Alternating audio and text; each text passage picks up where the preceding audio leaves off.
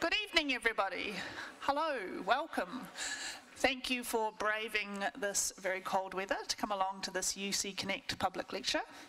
I have notes because Amy roped me into this just today, who is a colleague of mine. So I just want to do a bit of housekeeping first. So if there's we have two hosts here tonight. Jess and Sarah is around here.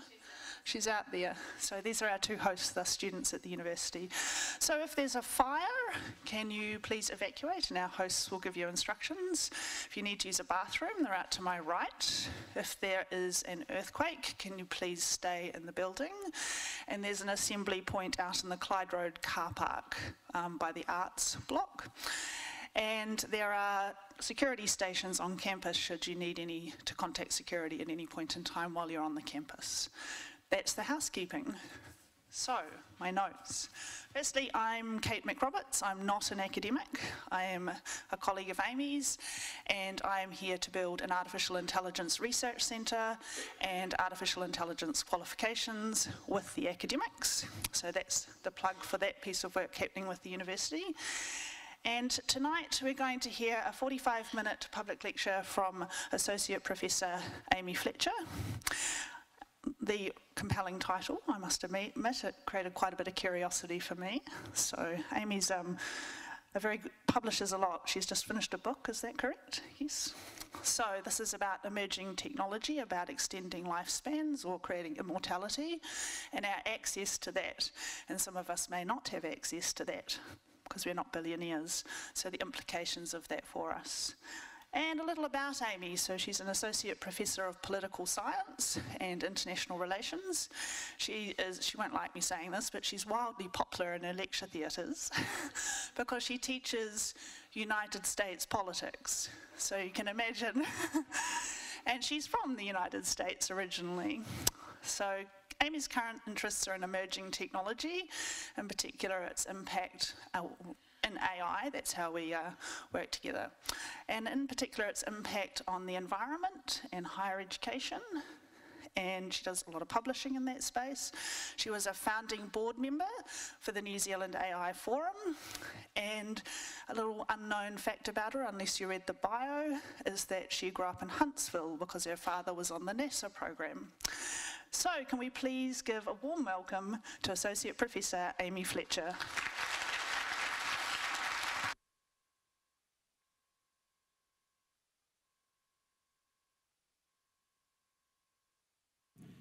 Can you hear me?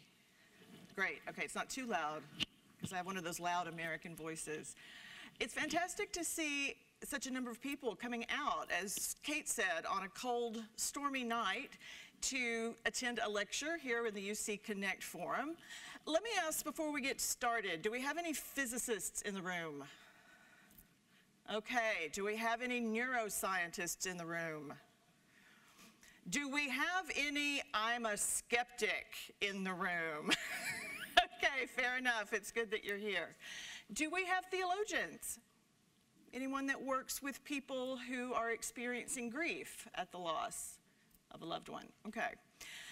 I want to note at the very beginning, as Kate pointed out, what I do is science in society. I'm very interested in that link or that very flexible boundary, if you will, between science hype, science hope, science fiction, and science. And I'm also very interested in this particular cultural moment. Why immortality and why now? What's driving that?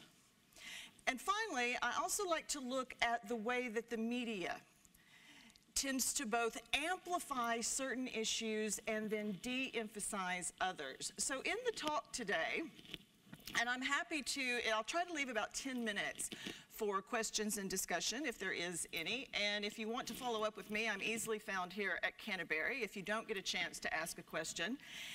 And two kind of boundaries I'm going to put around the talk. I'm going to focus primarily on the Western experience and the modern period.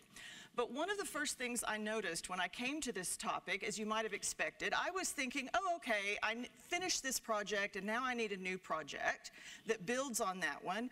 I know, immortality. That'll be about 3 to 5 years. No. What I found out very quickly, as you probably could guess, is that it touches everything. It touches classics, it touches philosophy, it touches so many branches of science. Concerns about, questions about, an obsession with immortality. You find that threading through virtually every culture that has made up humanity over the millennia. So it's a very rich topic, and there's no way that we can do all of it in 50 minutes, but I do want to focus on the modern period, take a brief detour, starting with Mary Shelley through the late 19th and 20th centuries, and then move to our moment. Again, why immortality? Why now? What's driving this? And what might be the implications for those of us who aren't in Silicon Valley or who are not billionaires? So, staying with that then. So the first thing I want to talk about is the last exit, just some basic scientific and social objections to the whole notion of immortality. Then I want to look again at the cultural politics, picking up with Mary Shelley. Disrupting death, the Silicon Valley model, that everything is there to be disrupted. What does that mean? They've disrupted media, they've disrupted relationships, they've disrupted education, they've disrupted the financial system. Why not disrupt death? They're pretty used to accomplishing what they set out to do.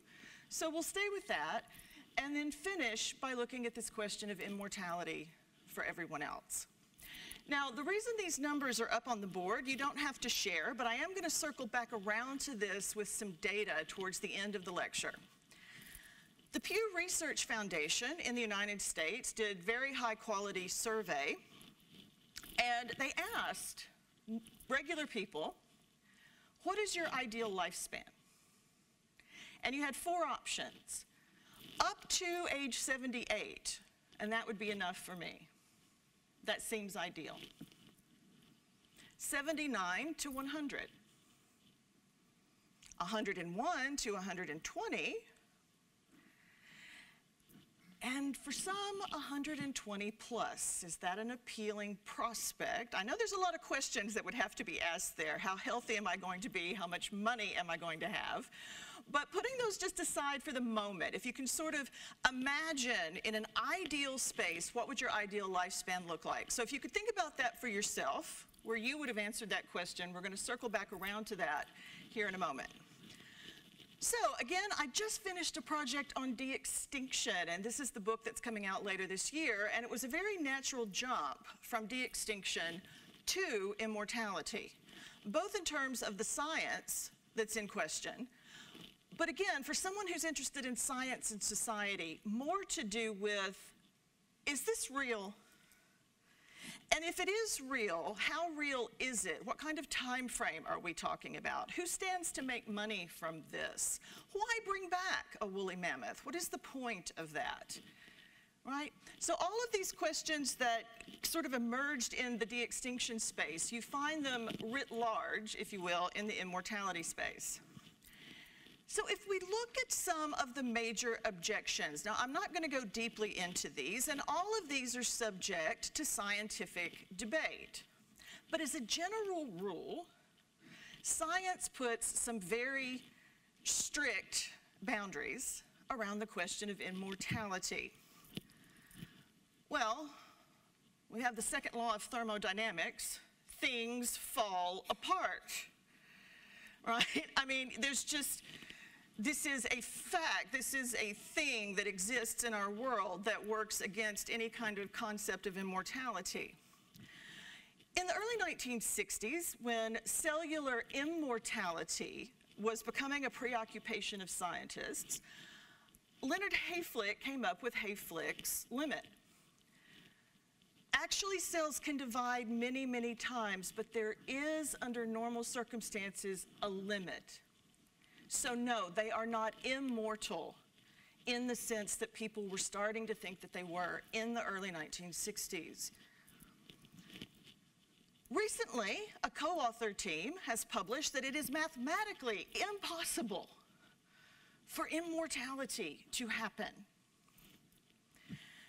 And in my own research, this is just one attempt to capture in a mind map. If we move from science to society, there are technical objections, there are environmental objections, there are quality of life and social objections.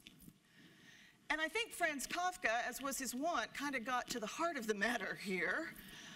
The meaning of life is that it stops.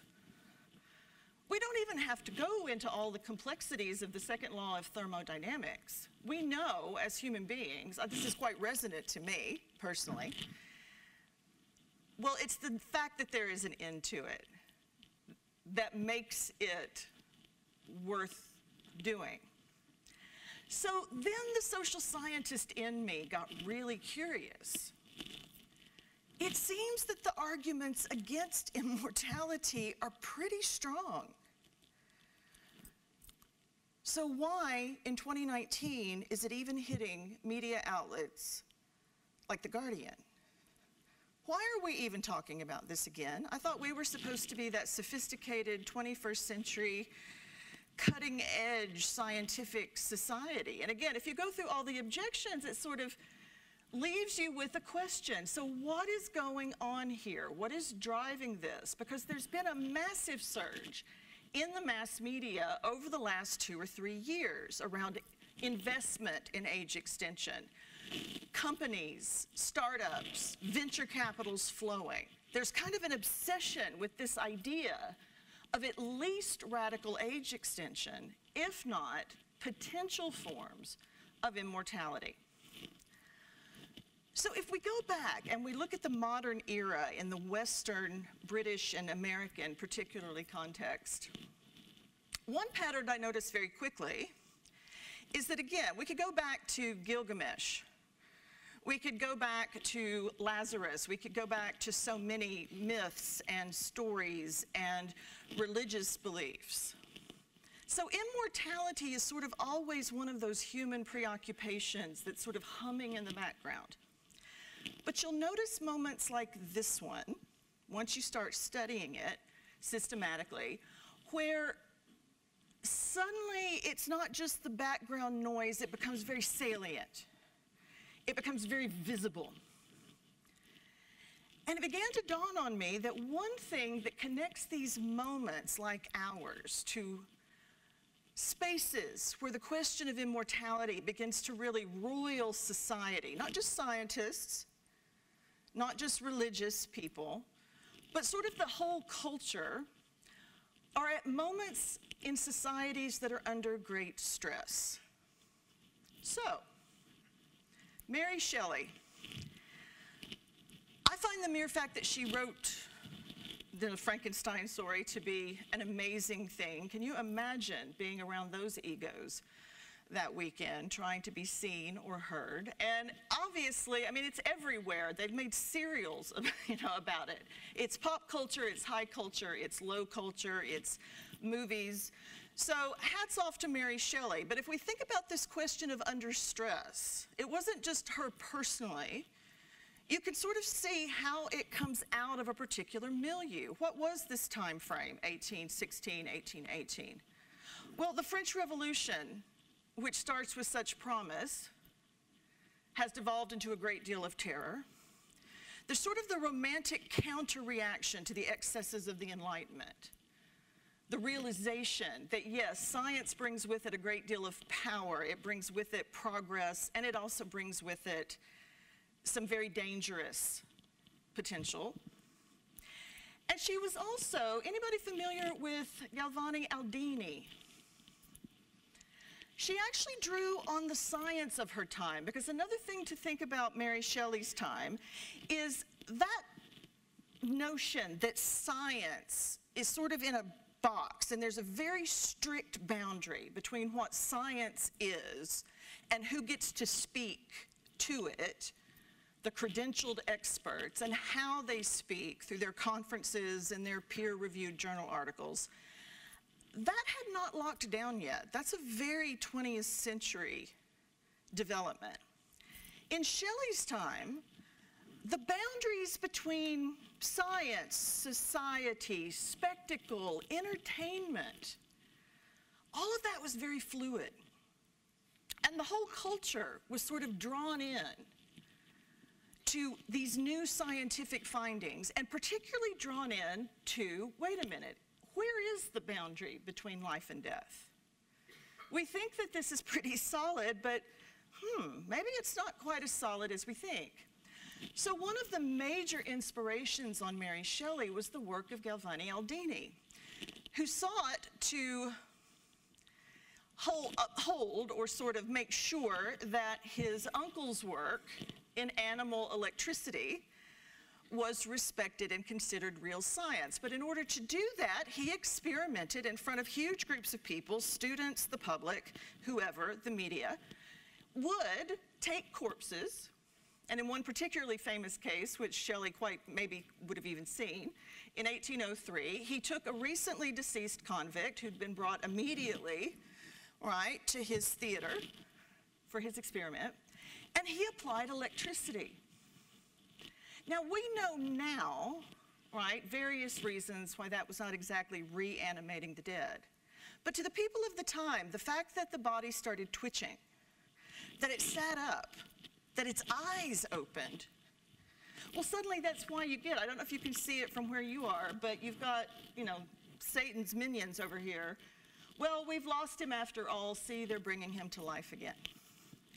So Mary Shelley, yes, Frankenstein's monster is sort of the paradigmatic modern icon of this whole discussion. You'll just see it repeated in news articles, even scientific journals, right? It's the go-to metaphor in the way that Jurassic Park is the go-to metaphor for people studying de-extinction. But it comes out of, again, a very vibrant milieu in which that boundary between life and death was seen increasingly, not that the spiritual went away, but the scientific is coming in. And those sorts of experiments that Aldini did were quite captivating to people at that time.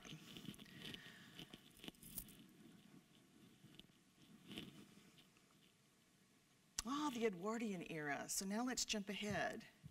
Here was another society under great stress. A certain era was ending. Another one's about to be born.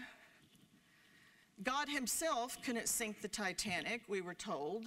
That proved not to be true.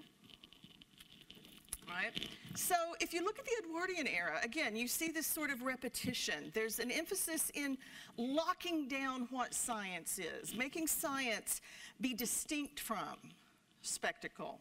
These questions around life and death and where the boundaries are become very salient again.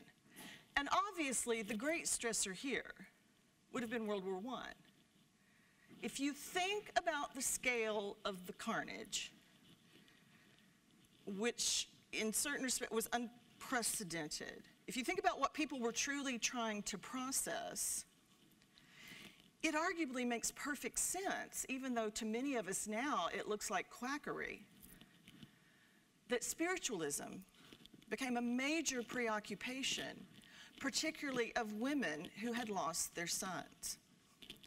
So spirituality, spiritualism, contacting the other world was actually taken quite seriously, to the consternation of certain scientists, but it was taken quite seriously, again, as a sort of cultural, emotional, psychological response to the scale of the death that they had faced. As we move into the 1930s, this belief in immortality, or this search for immortality, would be a better way of putting it, starts to dovetail with a futuristic interest in space exploration. I actually found through the Gutenberg Project, you can find it for free, it's been digitized, an old copy of the Jameson satellite, which was a story released in 1931, in which a Mr. Jameson wants to live forever. So in an early form of cryogenics, he freezes himself, then he launches himself in a rocket, and 40 million years later, he's discovered by extraterrestrial entities, brought back to life, and as you see here, you know, the language of this, even for such a kind of quotidian sort of science fiction novel, you almost can't help but kind of fall into this kind of poetic language. He would remain intact and as perfect in its rocket container as on that day of the far gone past when it had left Earth to be hurled out on its career. Right. So as we move into the 30s, we start to see that space and immortality become quite linked in the popular imagination, certainly within the science fiction community, which is starting to flourish in this time frame. Well, if we think about today, just pause for a second. The more things change, the more they stay the same. Has anyone noticed that space suddenly seems to be everywhere again? India's launching rockets, New Zealand's getting into commercial space exploration. So again, these moments in time may seem very fragmented, but you do start to see certain patterns, and again, not the least of which is a society under great stress. So before we move into the contemporary era, I want to talk about the 1960s. Has anybody had a chance to read this? This came out in 1962. Mr. Edinger had been a science fiction writer, and then he just decided to go for it and became a science entrepreneur and started the whole notion that cryonics, the freezing of the body or the freezing of the head, was sort of an insurance policy while we waited for science to catch up. Right? Now, I don't think it's any accident, again, why does immortality, it's always there. It's not that it ever quite goes away as a cultural or literary preoccupation. You know, it's so embedded in our myths, it's just sort of in the air that we breathe. But again, at these certain moments, so if you think about the early 60s, well, what reality is catching up to people? It's mutual assured destruction and the potential for nuclear obliteration of the planet. So again, the cryonics issue, while many laughed and many scoffed, there was a moment where it sort of permeates popular culture, ranging from, if you have not seen this movie, please do. It is available in the public domain. Has anyone seen it? You can see all of it on YouTube. It's a great way to spend a rainy Sunday afternoon, The Brain That Would Not Die. And like a lot of the best drive-in movie kind of popcorn fiction, even though some of it is just silly, I mean, if you're just going to put on a scientific set of glasses, it's going to look kind of silly to you. But it actually, you can sort of see it churning through in that way that Mary Shelley's work did, kind of churning through more effectively than scholars can sometimes, the things that were really preoccupying people. Right? And I don't think it's any accident. I'm not giving anything away. The movie starts with a big black screen. You don't even see the title yet. And you hear a very distressed woman's voice saying, "Let me die. Let me die." So you can kind of see where this is going to go. So again, these limits that the popular culture keeps wanting to put on these sort of scientific ideas, fantasies, innovations, depending on your standpoint, as to how realistic this was. In 1967, the first body in the United States is donated to a cryogenic institute, and this particular image I find quite haunting. It was a reenactment for Life magazine, which would have reached virtually every American home in the 1960s. And while that's a reenactment, I think it's quite an evocative. So again, in the 60s, we're now to cryogenics as a preoccupation with all of the stress. And again, the mutual assured destruction, again, this huge fear that on the one hand, we have all this great scientific possibility, we'll even conquer death. At the same time, we sort of know in the back of our mind, if you go back through the Cold War and the cultural anxieties around nuclear annihilation. So now we can move into our moment. Because as you see here, this is from 2016, so many of the things, animal magnetism, cryonics, they have their moments where they're taken quite seriously, but of course, by the time you get to the 80s or 90s, most of that's been dismissed as quackery. So again, now we're back to, okay, but why is it coming back around? Why are serious people starting to bring these ideas back into circulation? So in terms of our moment, this notion of disrupting death. What you will find in the United States, there really aren't that many mega billionaires. There's Jeff Bezos, who, by the way, had to give half of his fortune to his wife when they divorced and still has $80 billion. Right? So that tells you something. Elon Musk, right? Sergey Brin. There are not that many of them, but as you might expect, they tend to punch well above their weight class, not just because of their money, but because of what that money gets you, which is access to the media and access to political power. So while they themselves are not a particularly large group of people, there is a sort of transhumanist moment, the transhuman notion that we are now to use our technologies. We are at that point where technology does give us the power and the possibility of, again, at least extending our age, if not conquering, if you will, the question of death altogether. So, it is important, as it always is important with these cutting-edge scientific topics, there is a range from the probable to the very fantastic, or the very kind of cutting-edge, futuristic. Much of the investment currently going on, to be fair, has to do with the health span. It's not necessarily about extending life beyond, say, 85. It's about making that life healthier and more vibrant for as long as possible. And many critics of some of the more fantastic immortality research, okay, there's still some questions around that perhaps in terms of prioritization of research funds and the like, but that tends to not be all that politically loaded. But then you move into life extension, radical or extreme life extension, which would be 120 years and beyond. And again, those who at least consider the possibility of some form of immortality. So some of the possibilities on offer, again, we may have people in here who, because of their interests, their training, their background, could speak, deeply to any one of these.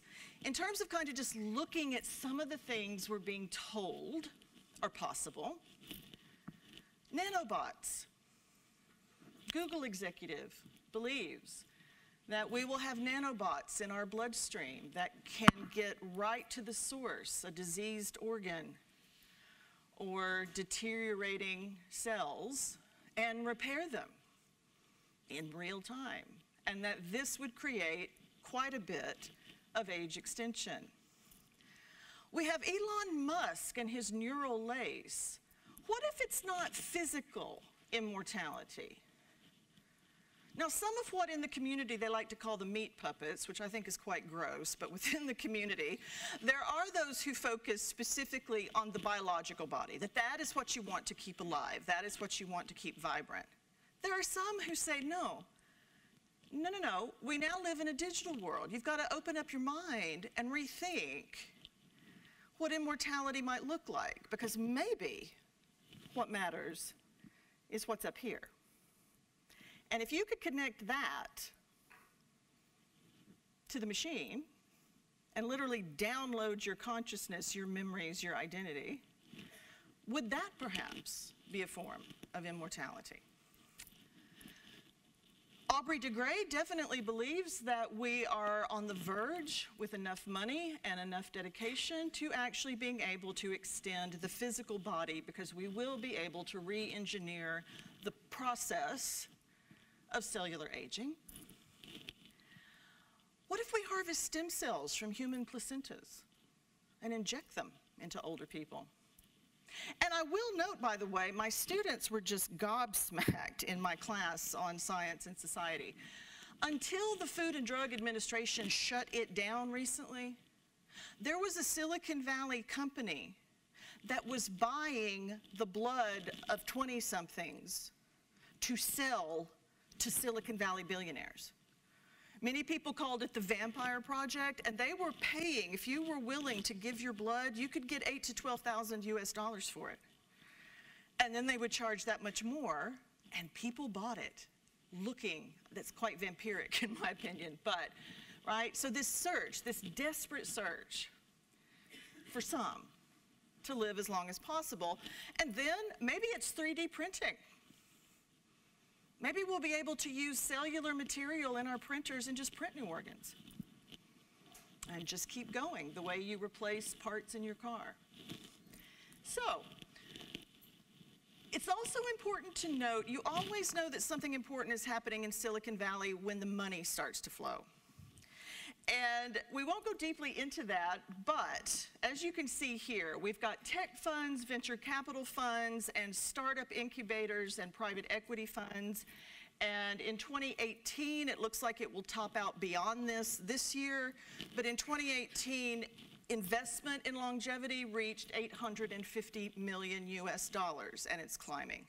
So this is one of the hottest areas for people that have money to risk on technological possibilities. This, to me, though, gets right to the heart of the matter. One of the things I look at when I study science and society is how people talk about issues. And I love looking for metaphors, right? And I was at a conference recently, and it was a conference on grief. And it was a conference on healthy aging. And I thought it was very impressive work, but it was about recognizing mortality, recognizing it physically, recognizing it psychologically, emotionally. And you could just see the tension in the room when one younger post-grad stood up and said, "I just think you've got this all wrong. Aging is a disease and we'll cure it." And I thought, well, that took some guts. Either you had no idea what room you were standing in and you hadn't been paying very much attention for the last couple hours, or that took some real guts. But that is part of the crux of the matter, is how do you frame this issue? And in Silicon Valley, can Google solve death? Now, I know that's just a magazine cover, but if you really think about this mindset, it's the same thing you find with geoengineering. Think about that for a moment. Well, modernity and industrialization has put us in this climate mess. Rather than pull back from consumption, we're going to double down. And we're going to put things in the sky that reflect, the light. And we're going to have little nano vacuums that suck the carbon out of the air. Think about de-extinction. Well, we have a terrible extinction crisis. I know, let's learn how to bring them back. This, to me, seems to be falling into that same sort of space where there's this hubristic notion that somehow death is an engineering problem. And if it's an engineering problem, Google's ready to go, right? So, what do we do with all that? Well, Peter Thiel made his fortune off of PayPal. He's now very well connected to the Trump administration, and I don't mean to criticize the man necessarily. I've seen him say this more than once, and it's truly deeply felt for him. I've always had this really strong sense that death was terrible, and I prefer to fight it. A Silicon Valley commentator put it slightly differently when he wrote, "One thing multi-billionaires hate is dying," right? It just somehow offends them. Now, Peter Thiel has said this, "Death offends me." Right? And I think Sean Parker even gets closer to one of the core political questions, right? Which is now, I want to segue into that. He said quite clearly at a conference on cancer research, and he was a president of Facebook, he himself has made quite a fortune. The disparity of wealth in the United States will create a class of immortal overlords. Now, I don't know if he endorses that idea or if that for him is just a statement of fact. Right, so I don't mean to editorialize about the statement, but just as it sits there on that slide, that tells me we've moved into a very interesting new political space. Because I am a billionaire, I'm going to have access to better health care. So I'm going to be like 160, and I'm going to be a part of this class of immortal overlords, which I suppose presumably means that the rest of us are in some form, some new aging form of the Hunger Games, where we may get to battle it out to be invited to the table where we get the placenta stem cell injections. But if, again, without editorializing, because I don't know if he endorses this view or is just putting this view forward, when we think about the growing inequalities, certainly in the United States, but it's not the only country, and we think about the notion that time and age themselves become something that distinguishes classes of people. Now, we know it's just had an effect. There's always been a correlation. But truly, this age extension or immortality becomes something that only the few people that are billionaires could even begin to think about. I think that's quite reflective of our moment, and I think it's something we want to think about before too much more research. I don't mean to stop research. I don't want to be the research czar.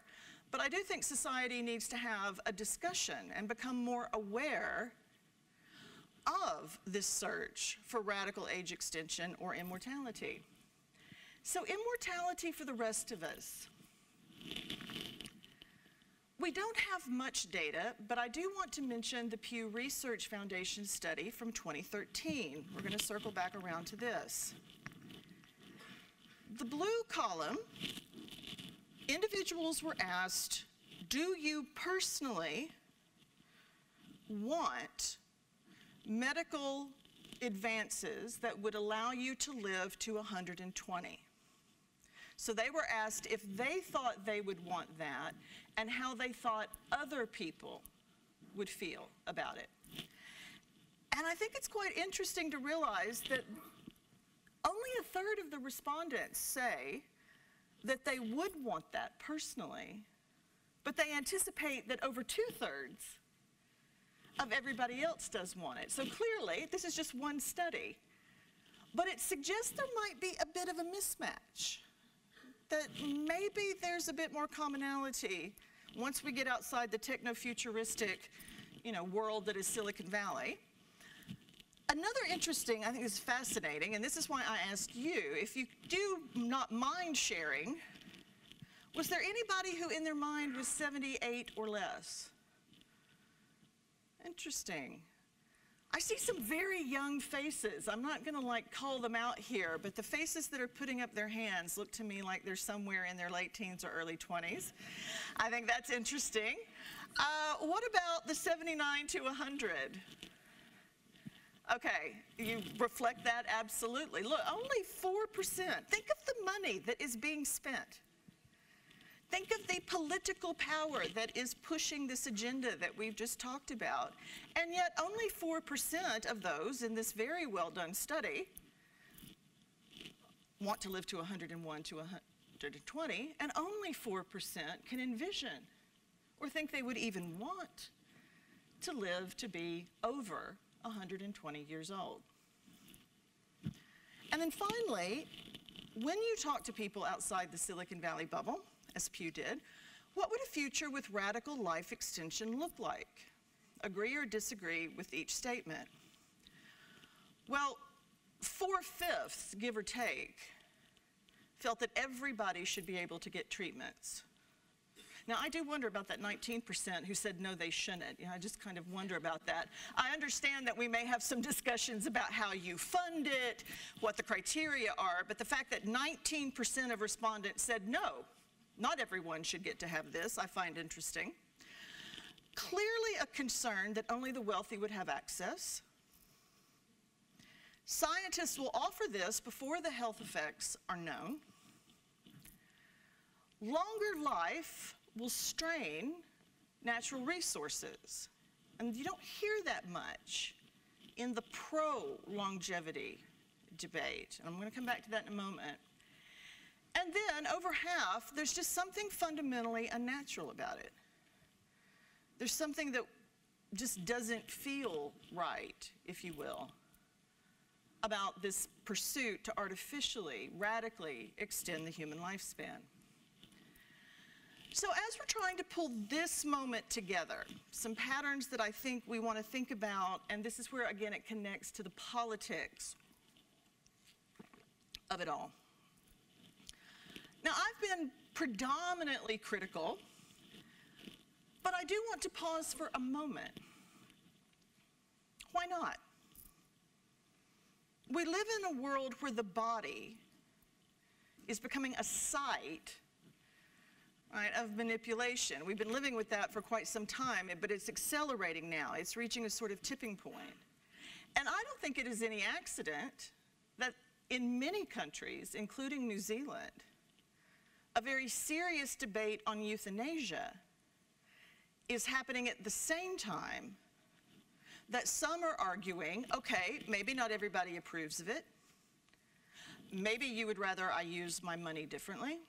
But in a free society, I choose to do this. This is a political statement that I am making, right? Because human freedom suggests the right to also pursue this, if this is what I choose to do. Again, we've talked about this before, but the aging is a disease, death is an engineering problem. This notion that it is solvable somehow, that technology and engineering, as they have in so many other sectors, but when we start thinking about the crises we are in, again, the climate crisis, the extinction crisis, is that the best framework to bring to these questions? Because an engineering framework, and I grew up, I'm the daughter of an engineer who worked on the Apollo project. I respect engineers. I think that mindset brings many, many, many positive things to society. But the problem with the way that the Silicon Valley billionaires tend to, again, punch above their weight class is it becomes the only way to think about the issue. And so culture, psychology, emotions, history, right? Religion, spirituality, all the various ways we could think about it, they tend to kind of just get moved over here into the too hard basket, and this will be a moonshot. You know, if we just work on it long enough with enough smart people and dedication and money, we'll crack it. And when we do, that's going to move the world forward. Okay, I know, especially if we have some philosophers in the room who are about to attack me over the mind-body problem. This is very controversial, obviously. Do we even have a soul? Do we have even an identity? Or is it all just kind of electrical back and forth impulses that when you die, they just stop? So I recognize that there is a massive debate to be had here. But even if we don't take it that far, I think we need to pause and consider how the digital world that we are now immersed in,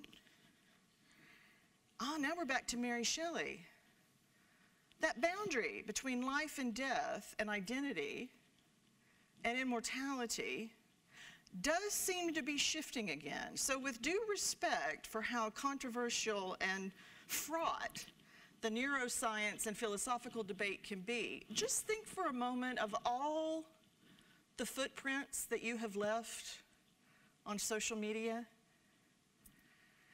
It is anticipated that by 2030, there will be more accounts of dead people on Facebook than there are of live people.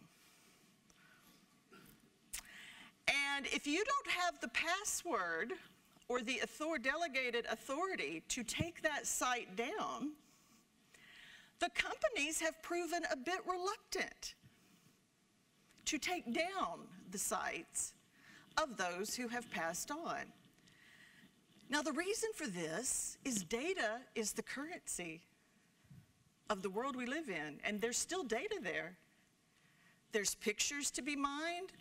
There's messages that got sent. There are people that got friended. There's tweets that got liked.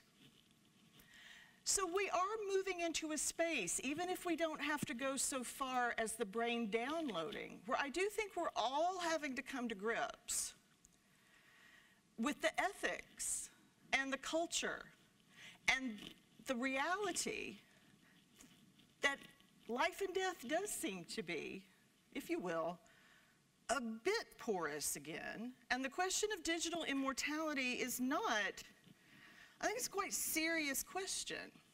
I don't know if any of you have had that experience, but very briefly, I had the experience. Someone very close to me passed away recently, and on LinkedIn, their site came up.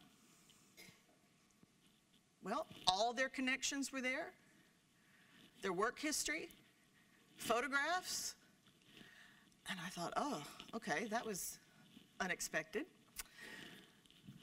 So I do, we've talked a lot about science, and I've talked about some writers. I also want to talk about artists, and if you have a moment at some point, I certainly want to say thank you to Evan McDougall, who allowed me to use this image in this talk.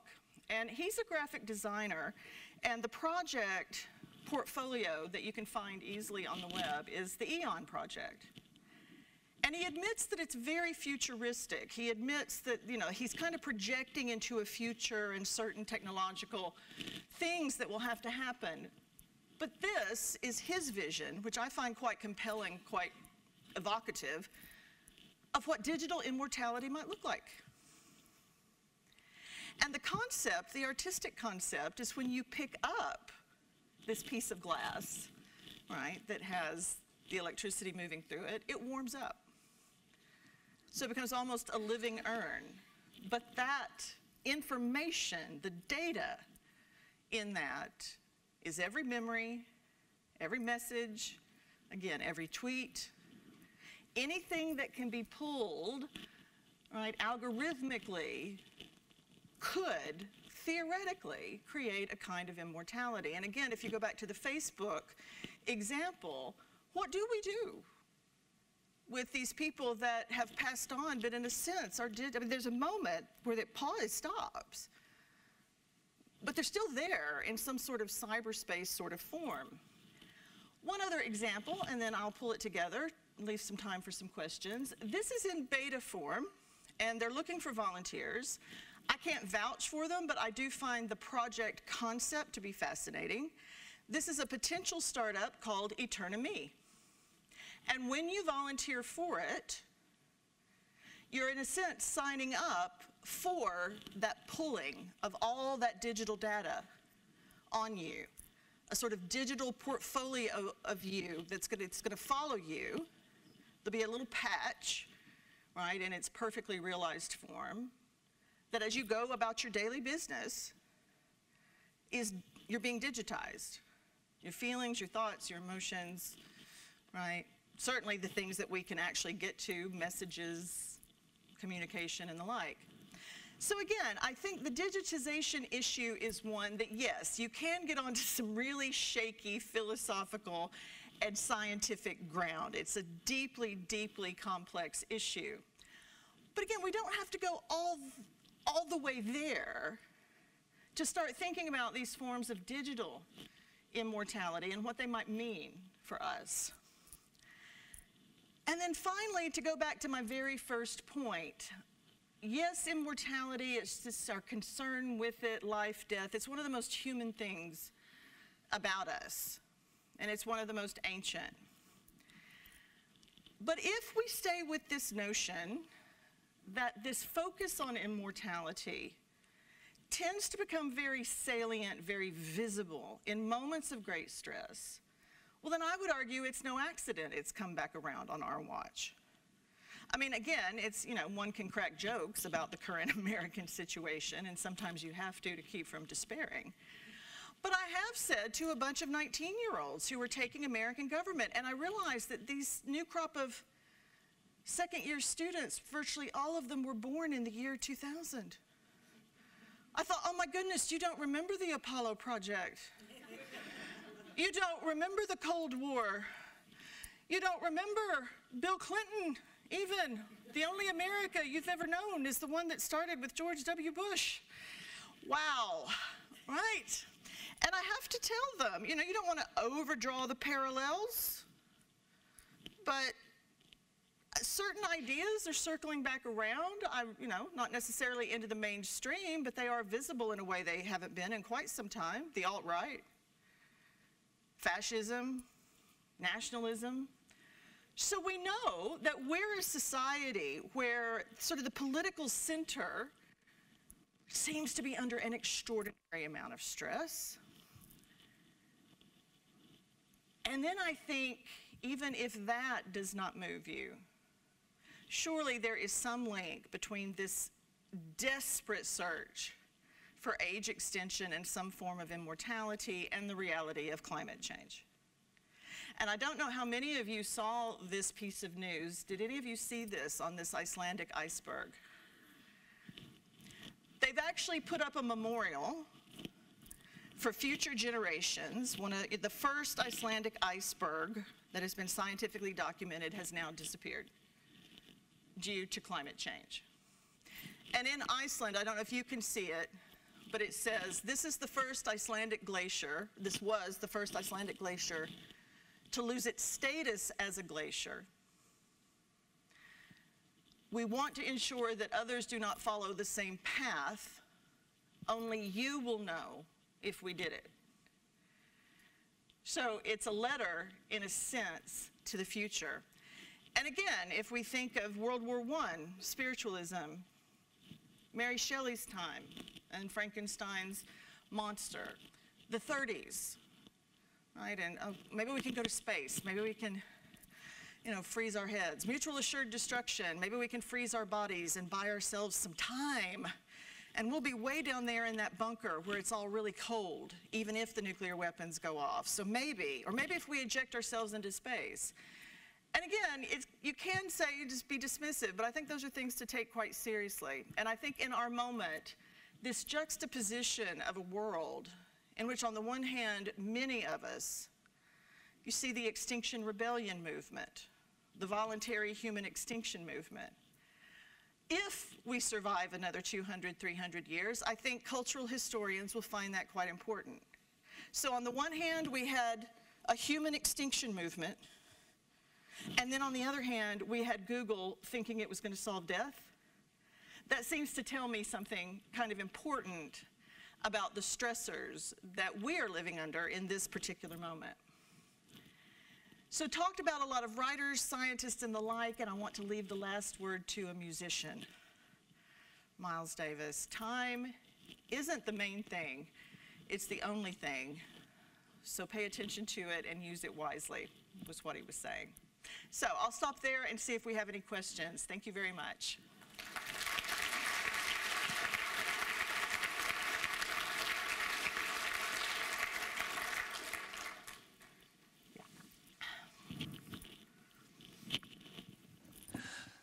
Hello, if you've got a question up there.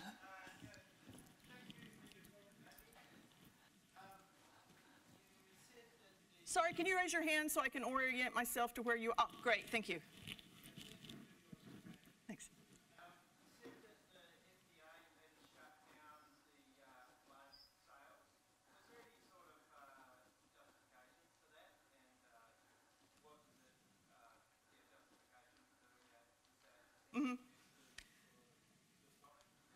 I think the basic concerns about that were, first of all, that they'd rushed into it with no regulation. And when you get to blood safety, certainly that's a major issue for the FDA. So they felt that, one, it was junk science. They were not remotely persuaded that this was a reasonable thing for people to be doing. And that without proper regulation, you could be putting people in danger with bloodborne diseases and illnesses. Hello.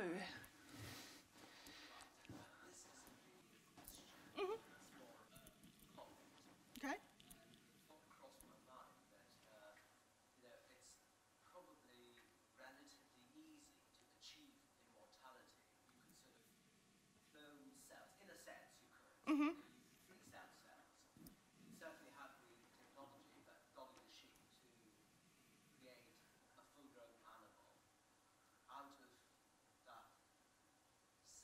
preserved. But immortality is nothing without the preservation of memory. So, I'd like you to comment on that. And the other thing that crossed my mind is, we have someone like Shakespeare, and we've got people like Shakespeare in other cultures, who come from a very pre-technological era, who are very much with us. Without any of the kind of investments that people in the Silicon Valley are making. So, they are immortal, without having to connect their brains to a digital device or anything like that. I agree, and the question was even, let's say, and it seems like there may be possibilities that we do decode the cellular aging process, but true immortality would not mean anything without memories. So you're right, so much of the 20th century, the focus was on the body. Now, this is why the neuroscience space is really where most of the serious and cutting-edge money is going, for exactly that reason. And that then, part of the answer to your question, in the interest of time, but you're absolutely right. So that's the first thing. It doesn't mean anything if the memories don't travel with you, or that, what is it that makes you you, your memories, your sense of time passing, all those things. So, to use their lingo, we've got the meat puppets focusing on the body. We've got the robocops focusing on downloading ourselves into a computer or possibly the cloud. And then there's a new research strand, which I do need to do more reading on, but there's a new research strand that's studying the way, have you ever had one of those dreams where it felt like 15 years passed and you realized it had been in the 10 minutes that you hit the snooze button? Right, there are neuroscientists beginning to say that we might achieve immortality by manipulating our sense of time. We slow it down. You would still be there, but your experience of time would change dramatically. Now, again, we need some real neuroscientists in here to speak to the plausibility of that, but I think it's a fascinating idea. And you're absolutely right. I think you think of someone like Shakespeare or even Miles Davis, people who've achieved immortality in the works that they've left behind, and even for the non-famous. Well, the people I care about who've passed on are, in a sense, immortal to me, and if I then, share that with my children, etc. So I think part of the answer to your comment, you're absolutely right. What kind of immortality is it that we're seeking? And in Silicon Valley, if you want to be a cynic, we have people now who have such unprecedented levels of money that they would need 6 lifetimes to spend it all. Right?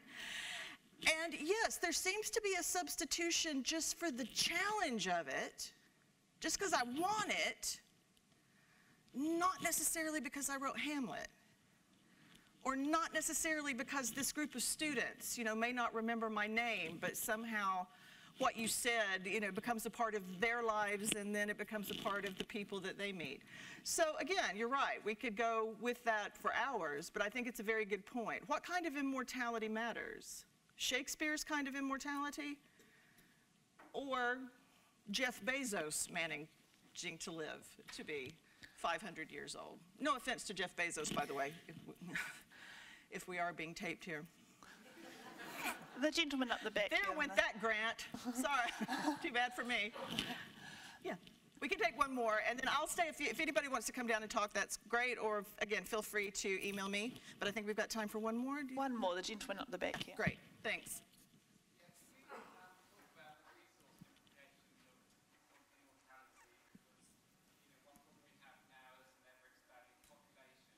Mm-hmm.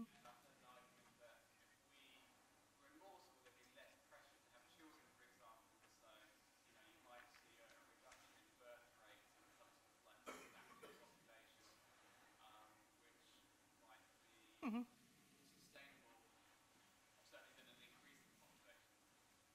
Possibly. I mean, the flip side of it is the whole techno-futurist, sort of techno-libertarian mindset that drives a lot of Silicon Valley. Were it to be realized, could end up meaning we have to have massive authoritarian control on how many children people can have, what kind of cars they can drive, where can they live. So there is a bit of a built-in paradox if you begin to focus on the resource question. Now, for people who part of their interest in radical age extension and immortality is embedded in the fact that up to age 60, everything they've tried's been a massive success and now they're a gazillionaire, the notion that you would add limits to that becomes quite problematic. But you're absolutely right. Many bioethicists who are taking the search for, the politics of the search for immortality or radical age extension quite seriously, are beginning to focus on the ways that that could exacerbate other forms of inequality. And it also means that one human, think of the carbon footprint of the average American. I include myself in that. What, am I just extend that out for another 150 years? So yes, there's not an easy answer to your question, but that's where the political economy of it comes in. And again, that's why I think these ideas deserve a serious hearing. Many of them won't happen tomorrow. Some of them may not happen at all. But the mere fact that powerful people are talking about this as a possibility will shape our politics. And it will shape people's notions of what is and isn't possible and who does and does not get to enjoy the fruits of all this technological development. Thank you everybody for coming along this evening. Could we have one final thank you to Amy for her lecture?